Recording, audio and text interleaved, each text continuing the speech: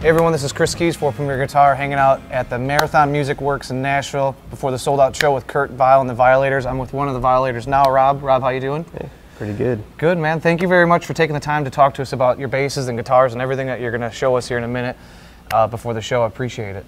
Yeah, so thank you. Of course. And let's start right off with the bass, because I'm pretty sure you play that probably most of the night, majority of the night, or is it pretty 50-50? It varies. I think now it's maybe like 60-40 in favor of the bass, but... How do you feel about that? You're okay with that? Oh, yeah. More bass or more guitar? I mean, I'm probably used to playing... I've logged more guitar hours in my life, but it's fun doing either. Okay. Well, show us your number one bass. Well, the number one bass at the moment is actually not mine. Whose is it? It belongs to Jesse over on the other side of the stage.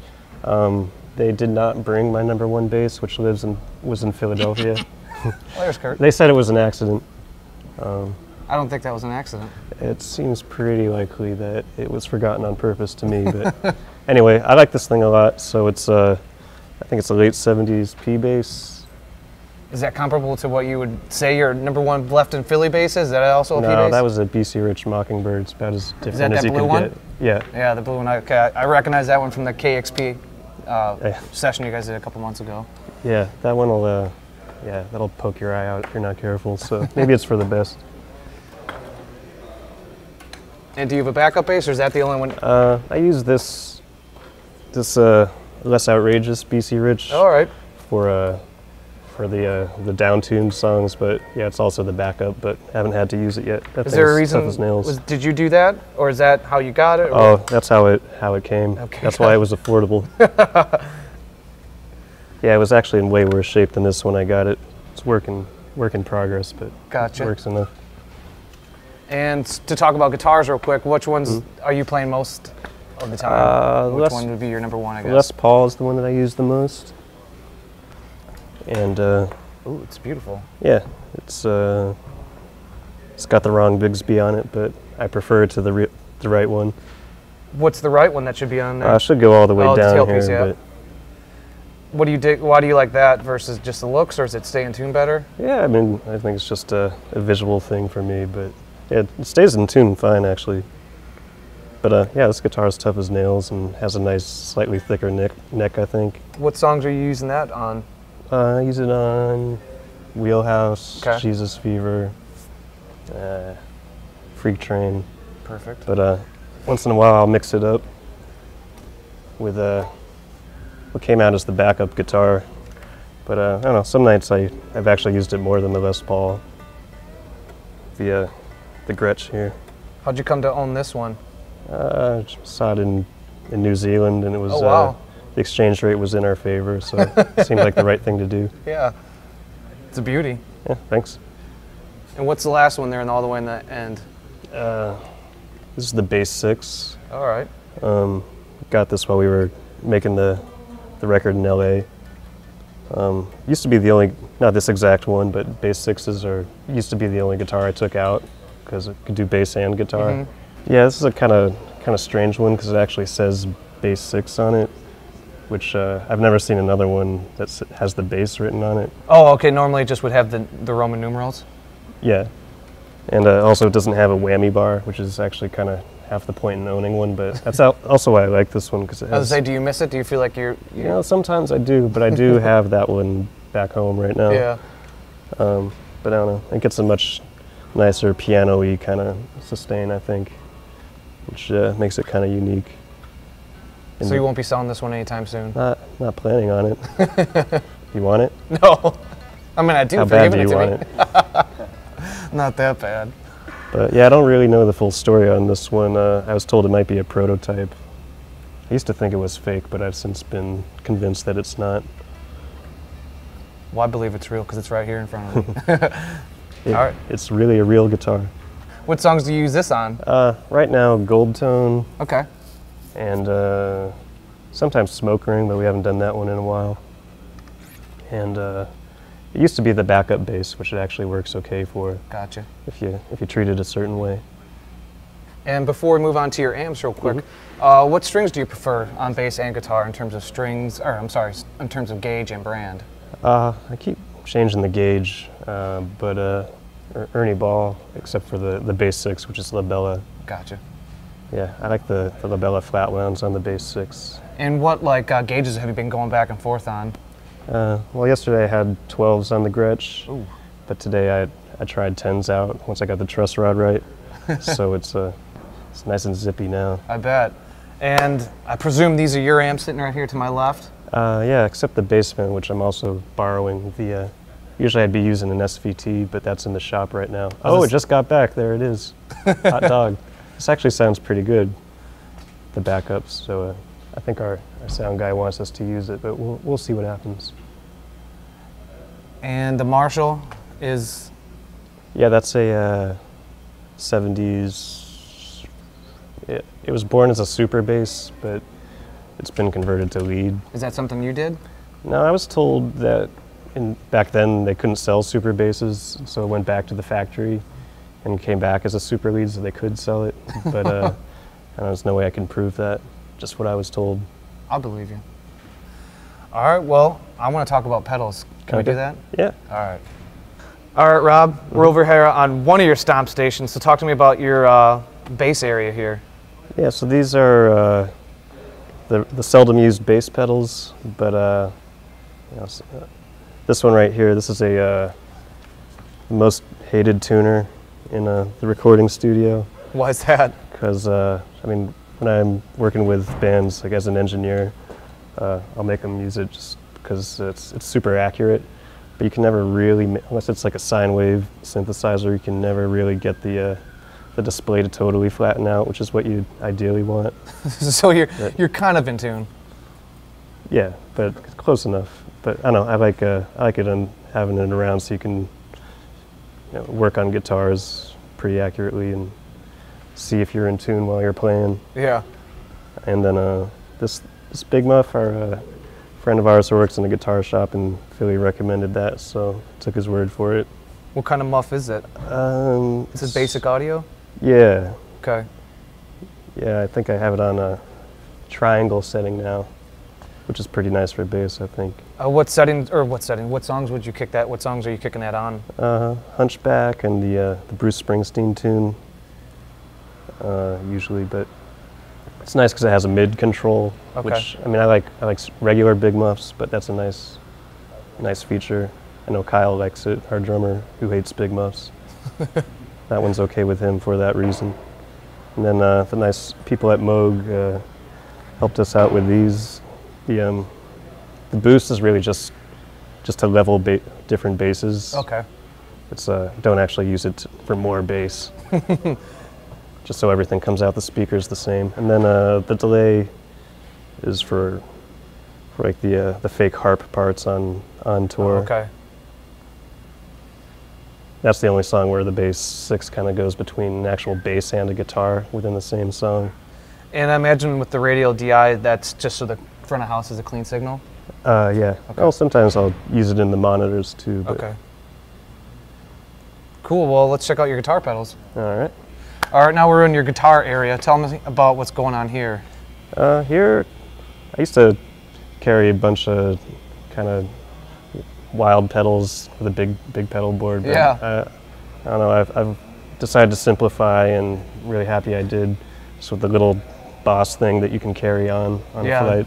It makes it easy for traveling. Yeah, and it's easy to swap stuff out once in a while. But it's been more or less like this for a while now.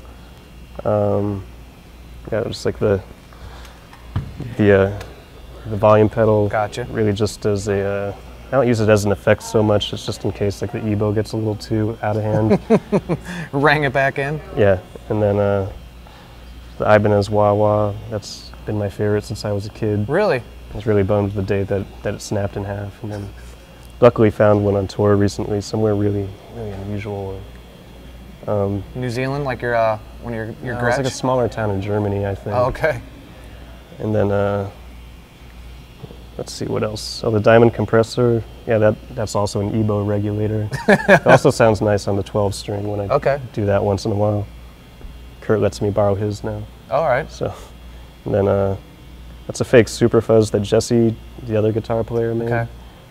Which also has a adjustable mid range. That's nice. Is it like an exact clone, or is it something that he just took off that? Or I can ask Jesse in a minute. You'll have to ask him. I'll actually. ask Jesse in a minute. I mean, I have an old one, and it sounds like it to me. Okay. So. Except this one's a lot quieter in a good way. And then what else? I have a Klon Centaur clone. It's probably a lot cheaper than the original one. Yeah, well, it's like I lived in Boston when they were making the first run, and I actually worked with people who worked for that guy. Bill, I think, yeah, Bill Finnegan's his name. And they're like, yeah, we can get you one at a discount. And I'm like, oh my gosh, that's still too expensive, $200, which back then was. Yeah, back then, totally. But I don't know, if I could do that differently, I would. You would have taken a couple, I bet. Yeah. And then what else? A couple way huge delays. Yeah, how are you using those differently? You know, this Aqua and the one's Superpuss. This one's just for more kind of like the modulation and the. Okay. The Aquapus is the one that I use most of the time. Like your standard delay. Yeah, I used to use a Memory Man, and that's actually a pretty good replacement. Okay. I think, and a lot smaller. Doesn't have the wacky AC cable. And the Moog Trem I like quite a bit. You can get. Do you use that kind of as a flavor, or do you have it pretty set where it's, you know, when you kick it on, people know you're using Trem, or is it pretty much, is it subdued? I like to keep it pretty dramatic. Yeah. Is there particular songs you're kicking on? I used it on Jesus Fever for a second, and then that's maybe just for a chord here and there when the mood strikes me on other songs. Thicken things up. Yeah. Cool. Well, thank you very much for taking the time to talk to us about all your stuff here, bass and guitar related things. Oh, and we'll talk to the other guys here in a minute. Good times. Thank you. All right, everyone, now we're with the other multi-instrumentalist and also pedal builder, which we'll get to in a moment. Jesse, how you doing? I'm all right. Nice to meet you. Nice to meet you too. Thank you for taking the time to talk to us about all your gear. And speaking of gear, I want to know about your Strat here, the #1. Oh, this is it. This is a 57 reissue, American reissue Stratocaster, stock with the exception of a Antiquity 2 pickup in the middle position, which allows me to have hum canceling in the 2 and 4 positions. How long have you had this one? I've had it since the Smoke Ring for my Halo tour. I purchased it from Craigslist. It was the most that I'd ever spent on an instrument, and it's one of the most reliable and definitely a favorite guitar in my collection. Would you say you use that one probably the most? Between that and the Telly? I used it on all of the old songs because that's where the vibe was. It was about a whammy bar, it was about a Strat, but I'm sort of enamored with Tellys as of late, so a lot of the newer material I play the Telecaster.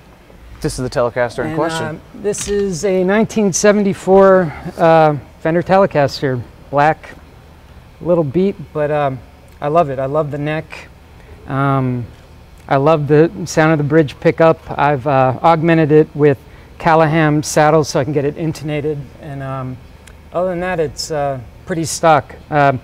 I purchased it and the neck pickup was dead, so that's an Antiquity Seymour Duncan neck pickup, but it's awesome. And it's very lightweight for 70s Fender. It's, I think, under 8 pounds, so I would say. I lucked out.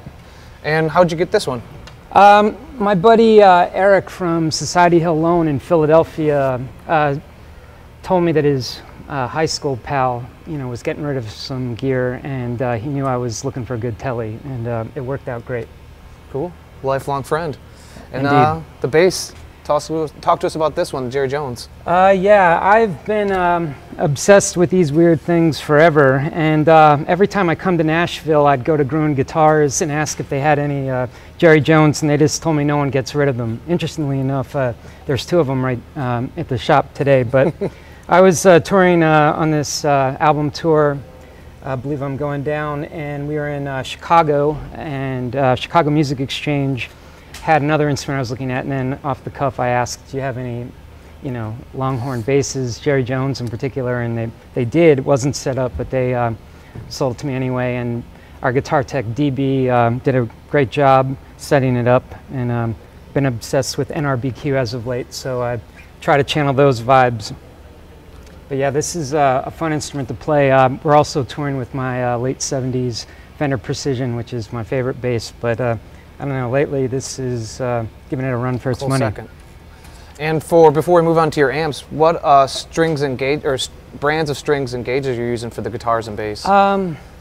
I use 10s on the electric guitars. I use Ernie Ball Slinkies. I like them. I never break them. And on the Longhorn, I think it's 100 or 105 to 45. It's surprising. The Jerry Jones can, you can put some thicker strings and the neck holds up and it sounds huge. Are they rounds or flats? I have rounds on it now, just to balance the tone between the precision and this, because Rob and I switch back and forth a lot. And might add that we have been longtime fans of Original Fuzz straps. We met them in Florida, but now they're based out of Nashville, and it sort of seals the deal. Super comfortable and pretty groovy. And amps, talk to us about those right behind you. I play through Fender Bassman right now. It's something that I gutted and rebuilt from scratch. Wow. It's a 5F6A circuit. I just did it all, hand wired it on an eyelet board like Fender would have done in the 50s. Dang. Was it something that the amp was not functioning and you're just like, I'm going to fix it, or you're like, hey, I want to do this myself? I bought it off of Craigslist, and in between tours, I just kind of got bored and just decided to go for it and see what happened. It sounds great, and I think I have Wing C 6L6s and Tongue Saw 12AX7s in there. Perfect. And for the bass, or you're jumping over to... Yeah, for the bass, I plug into this tuner. I don't use any effects, and it goes into this radial DI, which connects to the SVT situation over at Rob's side of the stage, and I just get it pumped really loud in through my monitor world, thanks to Tyler. Perfect. Well, it's that time where we talk about pedals, so let's do that. All right, Jesse, pedal time. Talk to me about your stomp boxes. Well, the beginning of the chain, I have an exotic SP compressor that I really like a lot. It's a Dynacomp style compressor, but shrunken and simplified, and it makes the telly sound real big and fat. Okay. I enjoy it, especially on the song Waking on a Pretty Day. Okay.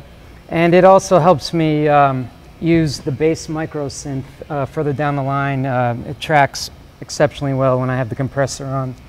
Next is the Hot Cake, which is a new pedal I picked up on our tour of Australia and New Zealand. Actually, Mr. Crowther himself delivered it to me. Oh, wow. I had a little inside connection there, and he sold me a copy and gave me some tips and talked shop a bit. It was really nice to meet him. It's great. It sounds great. I use it as a very light overdrive and kind of a boost. Okay. And the presence knob cranked, so it gives it a a nice sparkle and a nice bright sound. The next pedal is the Turbo Face. As you alluded to, I make pedals, not so much these days because I'm too busy touring, but it's a Silicon Fuzz Face clone. A BC 108 is in one of the positions as far as the transistors go. The other one is a trade secret. It sounds awesome. It's huge. It's dark. I made it pretty much stock, but it cleans up well, and I enjoy it. I used to have a big muff that I built forever, and I know I like the attack and rawness of the Fuzz Face. Would you say that, I know that right now currently you're using just 2 single coil guitars, but would you say it's equally applicable to humbuckers too? I don't know. I've never really tried it. Okay. I like a lot of treble. Maybe it's because I'm deaf. And it speaks to me, but I'm sure it sounds great on everything. Yeah. I hope anyway. What are you using it on? When do you kick that bad boy on? Hunchback. Okay. And I've used the volume control on my guitar to clean it up, and then when I really want to go over the top, just let the volume, full tilt on the guitar, and it's pretty woolly. That goes into the bass micro synth, which I use for these swelling effects on a part of Hunchback. There were a lot of, I think, keyboards on that part, and to really make it happen live, I thought it'd be cool to, try, some guitar textures, and it works well for that. That then goes into the Moog MF Trem, which is my favorite trem. I don't have trem on my amp. So this does a great approximation to the Fender trim if you set this shape knob to the 12 o'clock position. But I'm mostly using it these days all the way cranked to the right, which does a good approximation of a Vox repeat percussion unit, which I have built in the past but have given to a dear friend who records bands up in New York, Ted Young. He's done some recording with us. That follows into the MF flange, which is one of my favorite flange pedals. If I only had 2 or 3 pedals, I'd have to have a flanger. I don't know why. People seem to, you know, hate them or scoff, but I always use them. No, flange is a good time. And this one sounds especially great to me, and it's really flexible. You can get a lot of tones from that piece. What you using the flange on? I use it for like chorusy type sounds. You know, we try to mix up the set a lot. A song Monkey, for instance, I would use it. But I also like it for dramatic effects. I'll set it very deep and slow. Okay. And I really like that slow sound. It's a combing sound, and with the micro synth, a little delay and some fuzz, it creates this over-the-top dramatic thing, like at the end of a song, like "Waking on a Pretty Day," gotcha. Something like that. And then it goes into the turbo vibe, which is the Univibe I built. It's based on a project by this guy R.G. Keene, and was supported through Aaron Nelson's Stompbox forum on the internet. And it's a real Univibe, but just with a modern power supply. And it sounds incredible to me. I can't believe it worked after I built it, and it's another pedal that I'd probably have a hard time leaving behind. Yeah. And I use that on Waken, and I tend to use it probably, you know, on everything. Just find a way to sneak it in. Right. And I have this box of rocks after that because the Univibe, it sounds good with fuzz or OD in front of it, but then it also sounds really great with an overdrive after it. So that's there, and I usually have it set a little hotter and thicker than the hot cake. And of course, I use this boost a lot to just cut through in certain you know, sections of tunes, and goes into my volume pedal, which, you know, while I tune, I can use as a kill switch, or I can have all this stuff running and then use it to do swells into a delay pedal. And currently I'm using the Disaster Transport by Earthquaker Devices. I had Deluxe Memory Man forever. It was my favorite, and I broke the jack on it. And that seems like a thing that you could fix real easily. Yeah, I just don't have that particular style of jack. And Chris, our sound man, tried to get me to check it out, and I love it so far. It's played a couple shows with it, and it's really working out. Cool. It has the modulation effect to the echoes, which gives you that tape echo kind of sound. And I always leave that on, and yeah, it's great. And the tuner goes into the tuner jack of the volume pedals, so it's always on, and I can always see how out of tune I am. And what's the expression pedal you're controlling that with? Well, you know, I go back and forth. Right now it's on the trem. Okay. I can, at the heel down, get really slow, and then, you know, in this position, it gets a nice choppy clip. It's pretty fun, but I've also used it to affect that dramatic flanger thing that I was talking about earlier. It's controls the rate. Oh, okay. And so you can go from like a nice chorusy swirling sound to like a real slow, deep, you know, comb type effect. Yeah, it's pretty fun. So the Moog pedals are great in that regard, that they have expression capabilities, and I'm just sort of toying around with that, you know, on a whim, show-to-show basis. However you're feeling, you'll plug it in, and that's... Yeah, maybe the trem one night, maybe the flange, you know. Looks like we're going to get the trem tonight. Yeah, we'll see. All right, Jesse, thank you very much for the time. Thanks. Appreciate it. Yeah. Thank you, guys. All right, everyone, we're here with Kurt. Kurt, how are you doing today? Good morning. Good morning. Good morning. Good afternoon, sir.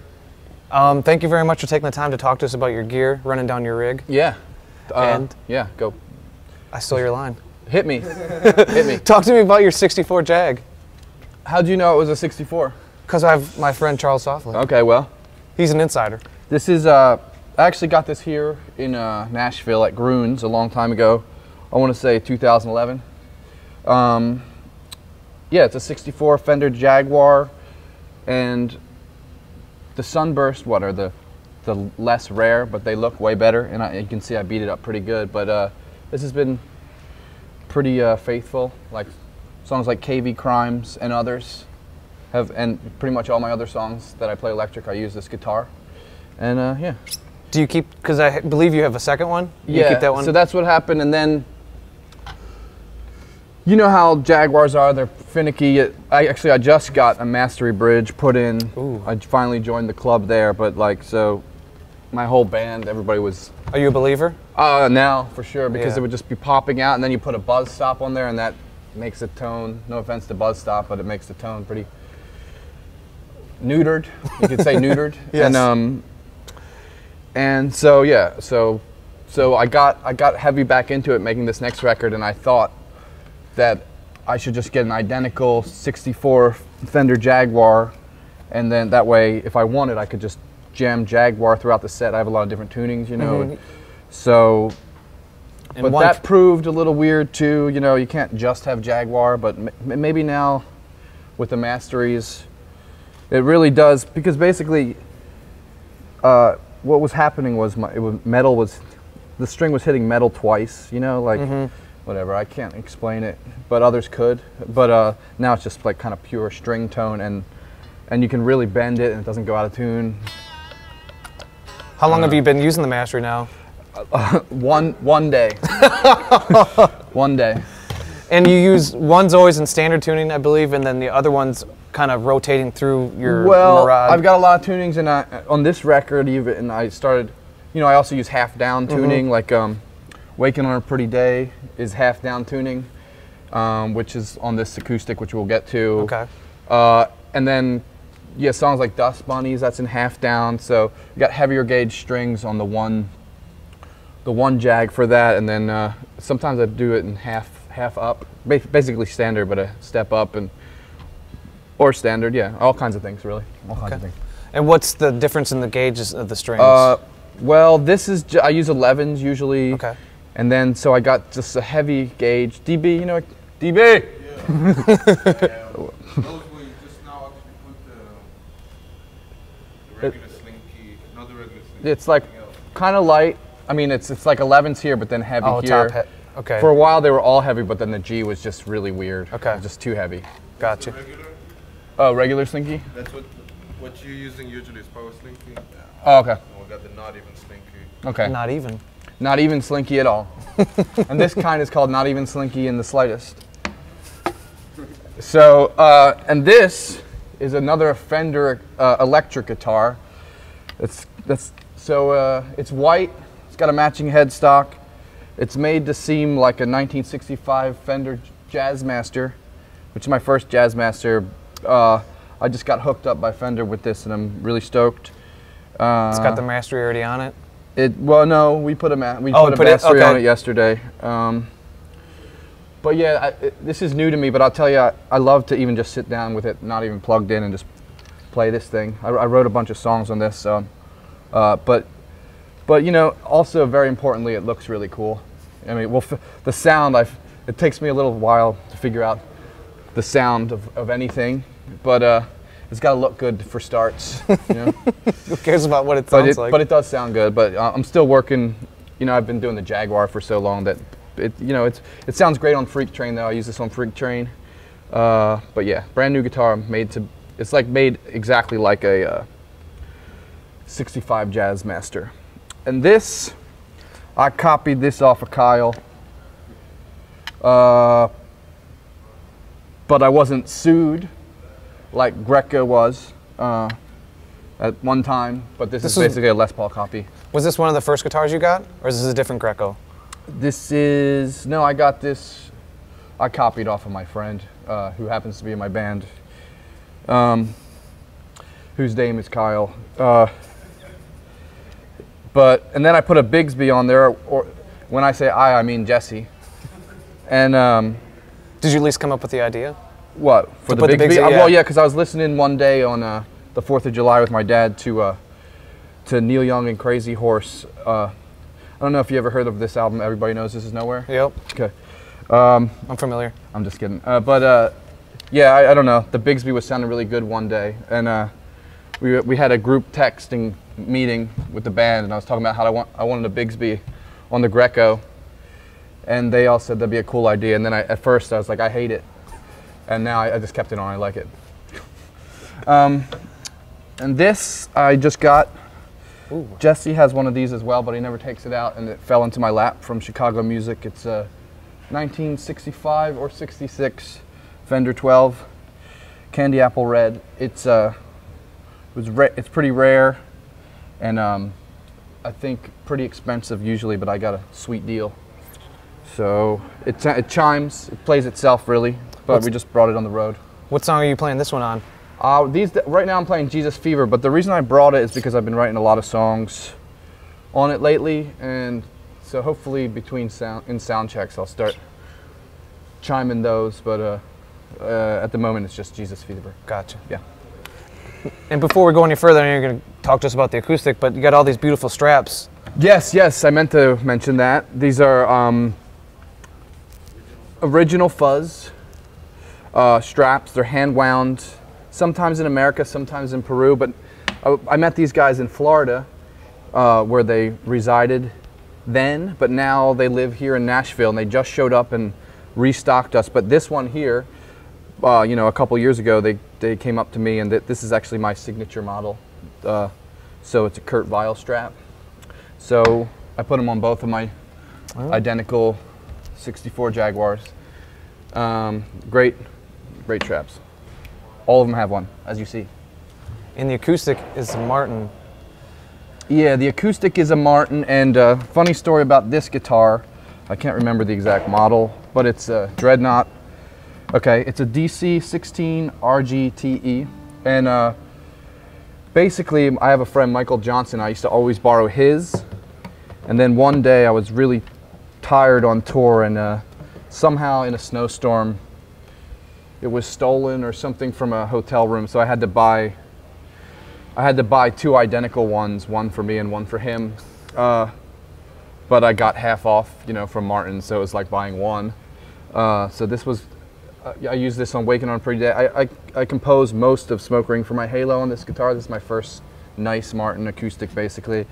And this is also the one if I want to shred as if it's an electric guitar. Mm-hmm. I'm playing this big one usually, because I'll play solo segments and usually use that small Martin over there. But this is the one if you want to really dig in and put fuzz on and wah pedal, you know, just treat it like an electric.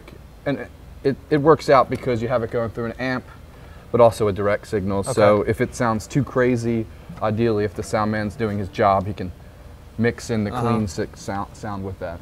Yeah.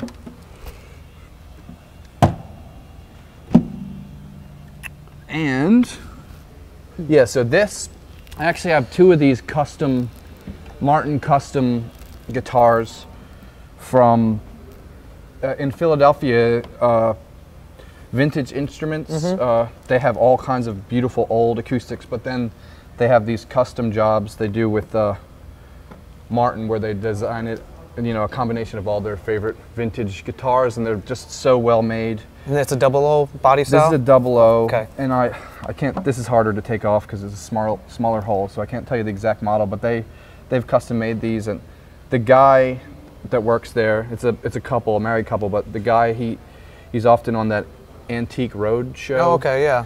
Antique Rodeo or something show, and he's like appraising guitars. But anyway, they have another one, which I got first, which is like a Philadelphia Folk Festival Anniversary Edition, and that was the sound of the recording of Waking on a Pretty Day and a lot of my recordings, and I used this guitar on a lot of the new record, the acoustic jams. Yep. And then, are you guys just guitar, or do you care about this banjo over here? Oh, we care about the banjo. All right. Well, first off, I should say... You started on banjo, Yeah, correct? I started on banjo. First off, I should say, I got heavy back into the banjo, and there's a company, Buckeye Banjos, which was, I'm an Outlaw. This guy makes amazing handcrafted banjos. My friend Nathan Bowles plays them. and he plays in Steve Gunn's band. But they're incredibly well-made, handcrafted instruments. And as you see, this is a gold tone, so this isn't that. But the thing is, I play gold tone resonator with the it needed a close back, and it needed. That one's just so nice. It doesn't really hold up when I have the whole band and it's loud, so I haven't been able. I'll bring that out again eventually, but it really changed my life. That Buckeye banjo. Wow, so it got you back into it? Yeah, well, I was always into it. I had the same banjo from when I was 14, and I pick it up, but it would definitely go out of tune easily. So then I got this Buckeye banjo, and it really got me back in the swing. And then, you know, Gold Tone, thanks to them for giving me a deal on this. They rushed me. They rushed me one in the beginning of my tour. You know, on the cover of my new album, Believe I'm Going Down, I have a Gold Tone resonator as well. So you know, I'm helping them out. They're helping me out. It's a love fest. Yeah. And this, I guess I'll show you this, even though I haven't been using it lately at all. But it's got a good look. This is just a '66 Fender Mustang. These are actually sort of known as children's guitars. They're like, I think back in the day they were just like for kids to learn how to play like guitar. But stuff. They definitely look cool.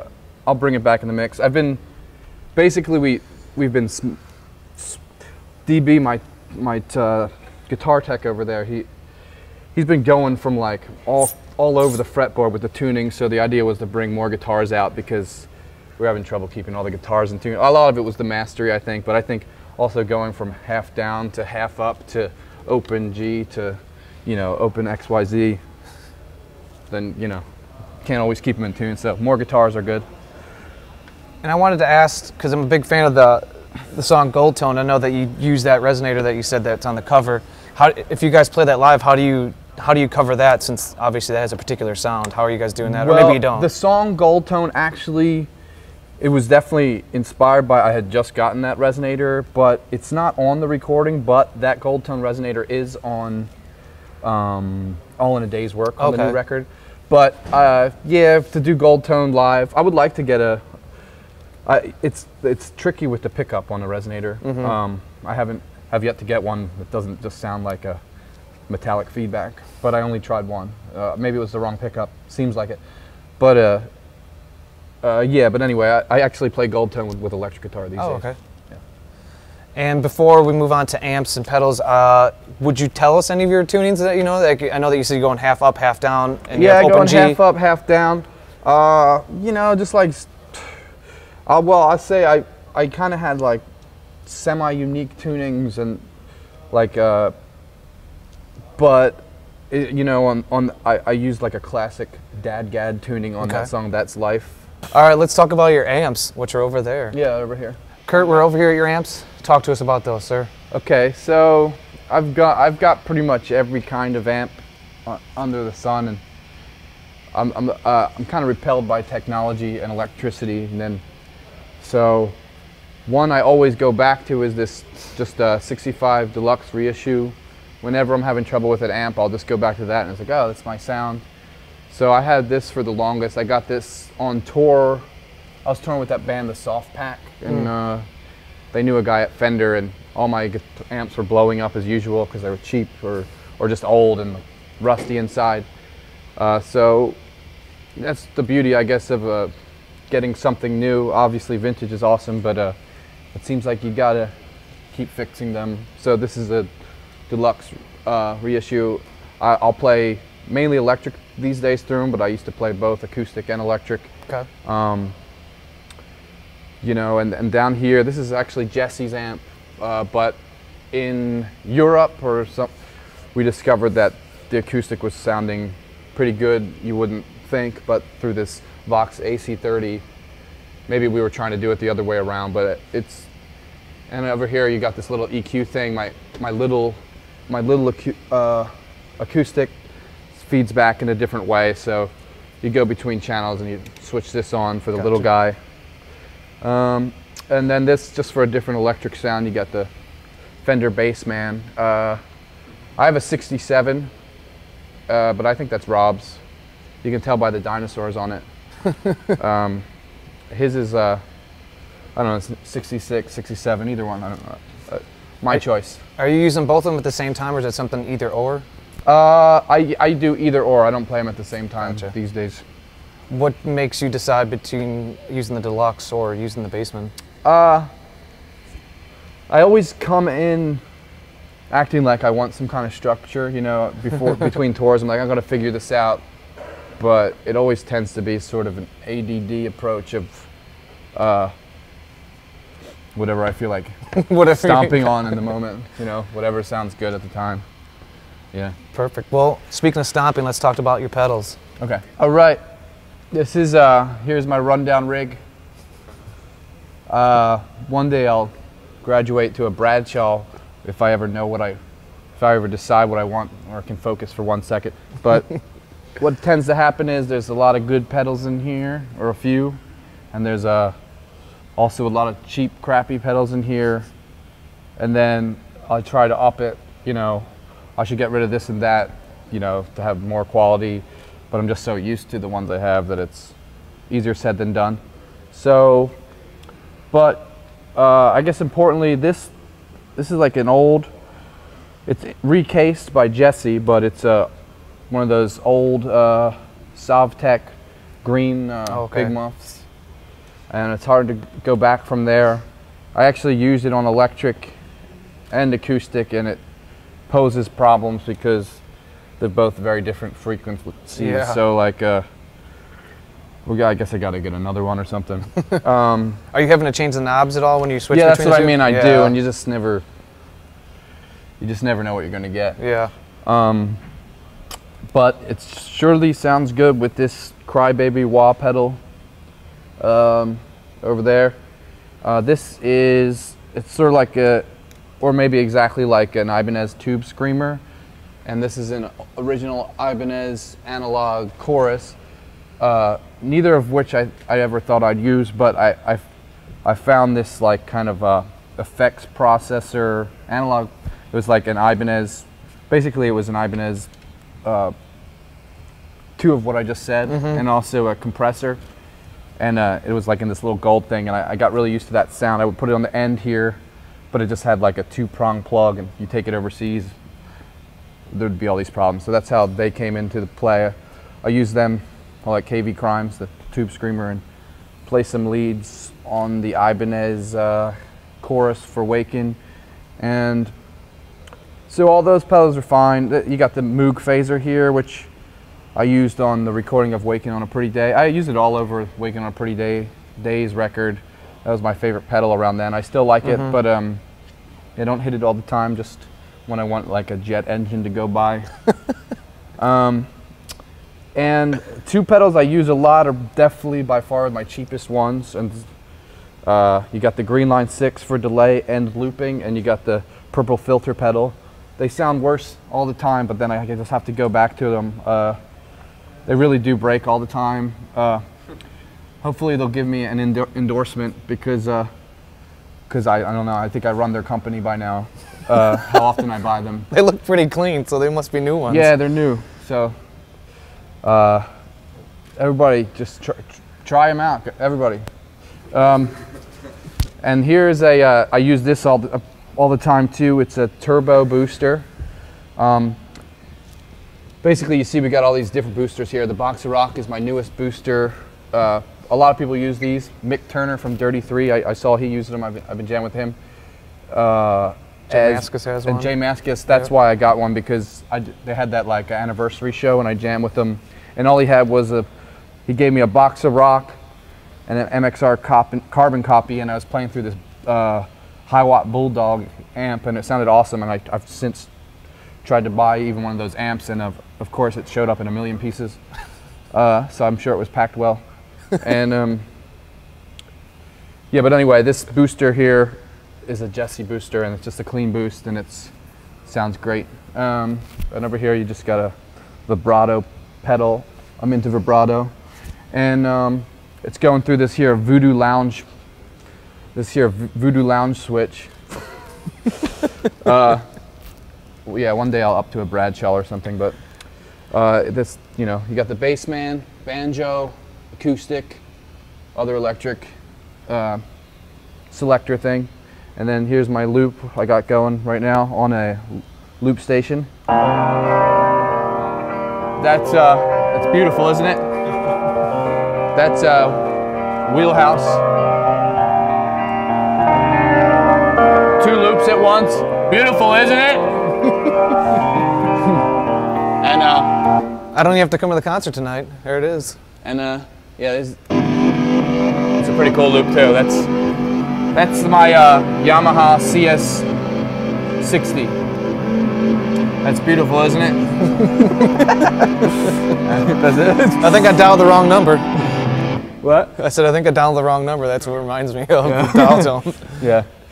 It's a beautiful dial tone though. Yes. That's it, I think. That's it. Well, Yeah. Kurt, I appreciate you taking the time before the show. Yeah. Thank you guys. Another Regret down here in Nashville. This is Chris Kies for Premier Guitar. Yeah.